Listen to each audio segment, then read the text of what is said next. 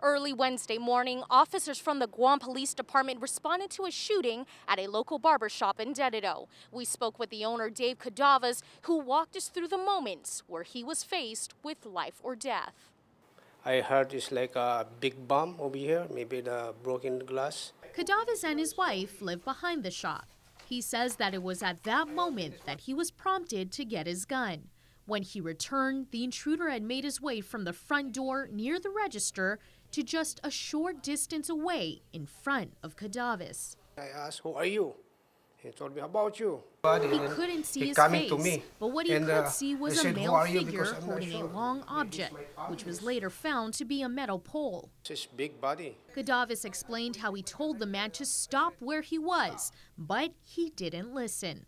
But he's still coming to me, approaching me. He then fired a single shot to the chest. He wake up and he said, "Oh, help me, help me." And then he told me, "I'm sorry what I'm done. I'm sorry for your family."